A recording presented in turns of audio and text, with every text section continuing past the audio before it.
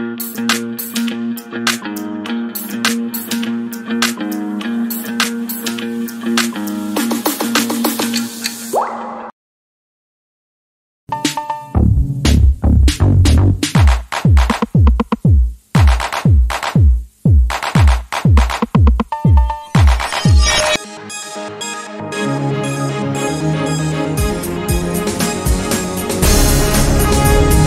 President Museveni has again warned Bobi Wine on recruiting young people to attack security installations in the country.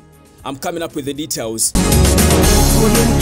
But before I take you through that story, I want to thank my Ugandan people for being the biggest audience that views my stories right here on the Buzz UG. Big up on yourselves.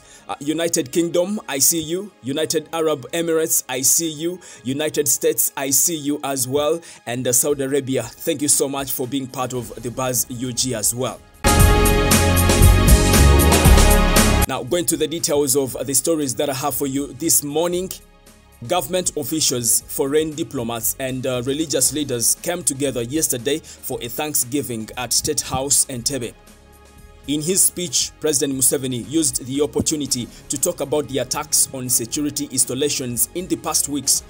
He warned groups allegedly recruiting young people to carry out attacks on security. And I would want to ask to appeal to those groups who mislead these young people to really stop, because those young people will die like these fellows will. There's a character who was killed in Kapeka with another one called Sekimpi.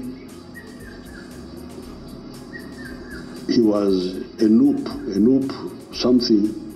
Now, having listened to this audio, some people have said that definitely President Museveni was indirectly talking about Bobi Wine's camp NUP as the group he said is recruiting young people to attack security. Because you see, Museveni again mentioned the other guy who they shot in the Kapeka attack, and they linked him to the NUP camp.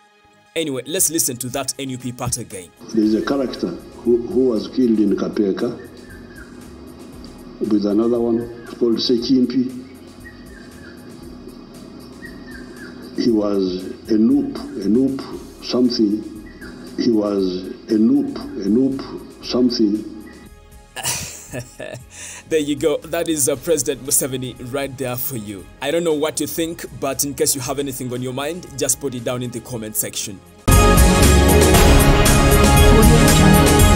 Now, Bobi Wine's bodyguard, Jamshid Kavuma, together with other 3 people, have been charged with malicious damage of government property.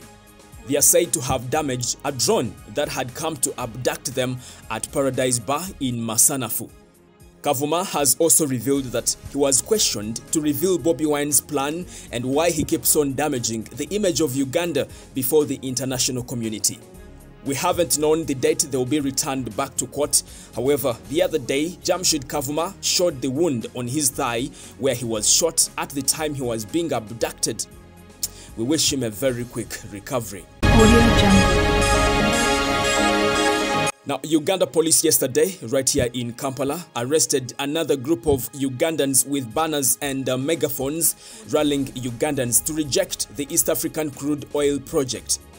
Police hurried to arrest them before they proceeded to the Central Business Center, and they are currently being detained at CPS Central Police Station pending prosecution in the court of law. However, we haven't heard from the Kampala Metropolitan Police spokespersons, that is Patrick Onyango and Luko Waisujire, commenting on this matter. Well, a top minister in President Museveni's government survived an accident this week after her car bumped into a wide pothole in Mabira Forest along Jinja-Kampala Highway. It's reported that the minister was returning from Jinja to Kampala after accomplishing her duties up country. However, the minister's identity has not been disclosed, but some people are speculating that it could be Minister Rukia Nakadama, Honorable Miley Babalanda, or Honorable Pasis Namuganza, one of the 3. And many people on social media are saying that this should be a lesson to those in government. They should know that there is still a lot that has to be done in this country, Uganda. Well, there you go. That is the latest update I have for you this morning on the Buzz UG. And as always, in case you haven't subscribed, kindly subscribe and also tap on the bell for all the notifications.